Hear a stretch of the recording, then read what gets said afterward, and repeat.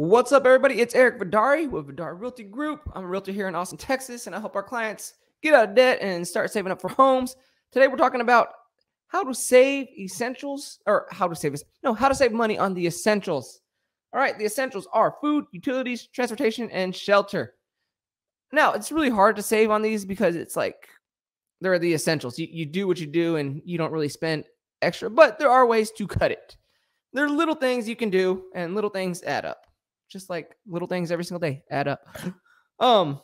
This isn't meant for, like, you're not gonna have to like drastically change your life. Like all this stuff in any in everything, like not in everything. Like bring this closer. With all this stuff, all it really is just focusing and finding, like you're watching. Yeah, you're watching what you're spending. That's all it is. That's the really only drastic change is you're watching your money and you're telling it where to go. It's not drastic lifestyle changes. It's just being aware and knowing where your waste is. And that's it.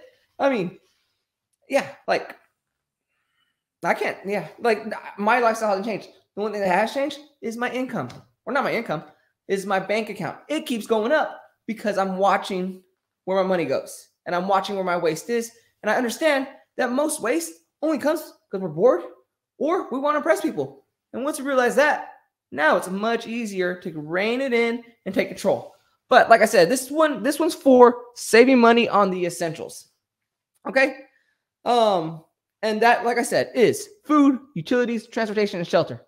So let's go through shelter. Shelter, how do I save money on shelter? I moved about 45 minutes outside of town. But I have a mortgage less than $1,000 and a gas payment around $300 to $400. But that's better than a mortgage payment and a gas payment inside of town. And so that's one sacrifice I have taken. Another one, so that was shelter, but it's also transportation. I carpool in with my wife, right? We park our car at a friend's house. We drive out together. We drive in together. And there we go. That's how I keep some of my gasoline payments around, for both of us, $300 to $400 a month. Okay, utilities. So that's water, gas, and electric. That one you really can't. You use the water you can take shorter showers, but for us, we have a cap, or not a cap, like a bottom limit, where it's no matter what, we have to break like a certain limit to actually start getting charged. So we have like a flat fee of $105 for water, sewer, trash, and recycling. No matter what, that is the bottom. If we break the water cap, then we start paying per gallon, but we've never broken it. But here's where we do save a lot of money. We save a lot of money on food. All right, we know our bare minimum, or not a bare minimum. We've actually never tested our bare minimum for food, but we know our average budget for food, and that's around $350 to $400 also per month. Everything's around 300, 400. But so since we know our average, we can now try to beat it. And what we do is we make soups, casseroles. One time we made fajitas for both of us for all week. And on top of that, we eat eggs, a lot of rice, what else? Beans. Things that aren't too expensive. So right now I've just been eating a lot of eggs and potatoes for breakfast. A couple weeks ago, it was just a bunch of beans and cheese for breakfast. But we eat the same thing every single day.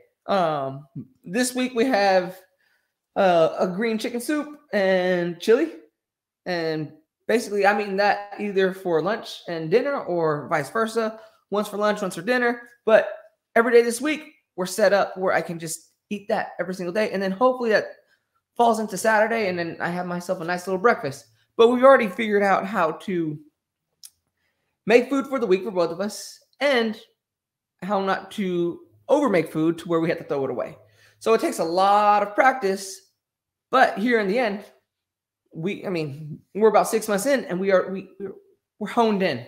So if we need to make changes and we need to bring down our grocery bill, we know what we have to do. And if that came to it, like we could easily just survive off of, we can get chicken really cheap and we can get rice really cheap. and we know exactly how to make that for the week.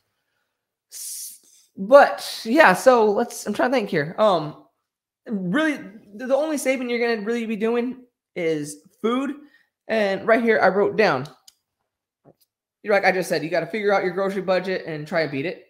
Have a list and stick to it. So before we go grocery shopping, we write down what we need. We go in, we get it. We don't get distracted by the coupons, the extra sales, none of that. We just go in, we know what we need, and we get it. Sometimes, like on the weekends, I will be like, I'll look at, I have a miscellaneous budget, right? And that also saves me on emotional spending. A lot of times I'll just be like, man, I really want a steak. You know what I can do? I can go to H-E-B, get a steak. And it's not going to be wasteful. It's not going to be like, it doesn't happen every single day. It's just like once a week. So at that point, it's like, I'm wasting only $20 out of the month, but it's not really a waste because I actually have a miscellaneous budget. Okay. So yeah, have a list, stick to it. When you see something on Instagram or Pinterest and you're like, it just looks so wonderful. If you have that miscellaneous budget for yourself personally, you can go and make that meal. But yeah, have a list, stick to it, go in, get out, don't get distracted. All right.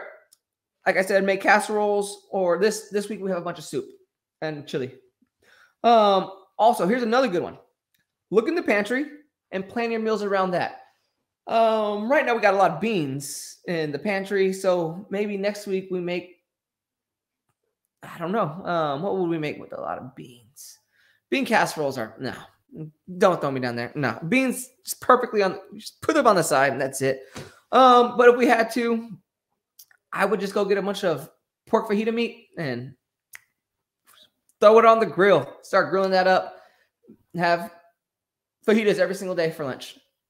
And then I'm fine with that. I don't need to mix it up. Because you know what? I see my bank account and that sucker is just going up. Anyways. All right, let's so yeah, look in the pantry and plan meals around that. We also have a lot of rice in the pantry, so rice and chicken is great and it's cheap. So you get yeah. And then this one says go with the grocery store brand. I go with the grocery store brand when I go in for pretty much anything. Yeah, like if I can find it cheaper, I will. There's some stuff. I'm trying to think things that I will not go grocery store brand on. That's a tough one. That is a tough one. There's not much I will not. Yeah, like maybe hot sauces, because each hot sauce has a different type of flavor. I'm using it for the flavor. I'm not using it for the utility. Anyways, yeah, just hot sauces. All right, you want to splurge on a hot sauce? Be my guest. But yeah, so transportation, if you can carpool, you have someone to carpool with them. Shelter, if you can move out of town because rent is cheaper, let's do that. But other than that, yeah, really saving money is just knowing where it is, how much is coming in, and not getting carried away with entertainment and trying to boost your status. Because when you get carried away with entertainment, well, then you'll see something that can boost your status. You won't have the self-control. And on top of that, you won't have the money because you wasted it all on entertainment. And the next thing you know, you're using that credit card. So if you don't want to be broke, you want to have extra cash in the bank, just know where it goes. And when you know where it goes, you'll be better able to take control of it and tell it where to go and just watch your bank account grow and those debts minimize. I am Eric Vidari. If you want coaching, head over to VidariRealtyGroup.com. I'll set you up and I'll be your accountability partner if you're in the Austin area and this sounds like a plan you want to get into a home debt free. Head over to VidariRealtyGroup.com. We'll help you out. I'm Eric Vidari. Thanks for watching.